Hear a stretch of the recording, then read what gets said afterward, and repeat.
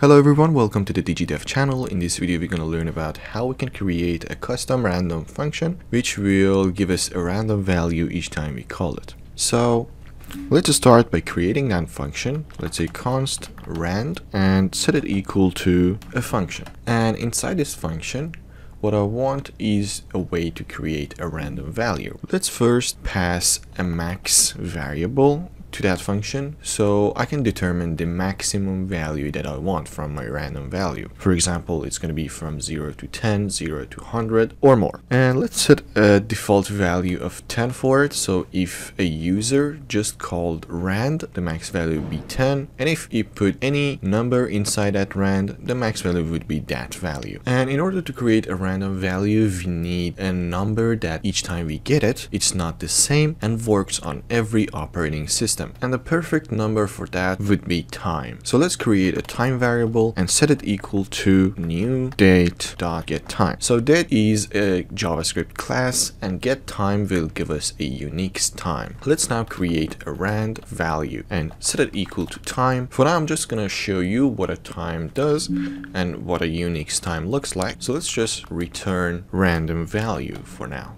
Let's just console.log rand, save it and hit refresh. Here you can see it is giving us a unique time. So a unique time is by second. Each time I refresh it, it gives me a different value because it's adding it by second. So the problem here is that if I duplicate this multiple times and if I hit refresh, you can see all of the value are the same. So if I want to get a random number, it is not going to be in any use. So what I need is another bunch of random dynamic values. So let's create two dynamic values, a counter, I will set it equal to 1, and a pre-rand equal to 1 as well. Now inside here let's write counter plus plus. So each time we get a random number, one value going to be added to our counter, and each time I get a random value I want to get the pre-random be equal to rand value. Okay, now I have two dynamic value that will change each time I'm calling the rand value. And what I want to do, as you can see here, the unique time is a very big number and I'm gonna make it smaller. Let's put two parentheses here and I will say time divided by, let's say, counter first, and then I want to divide it by previous random. Let's save it. Now if I refresh, you can see this is all random. We also want it to be in our maximum range, so I will put a parenthesis around all of it and write the remaining of 10. It will be from 0 to 10. The 10 is not included. So let's save it and hit refresh.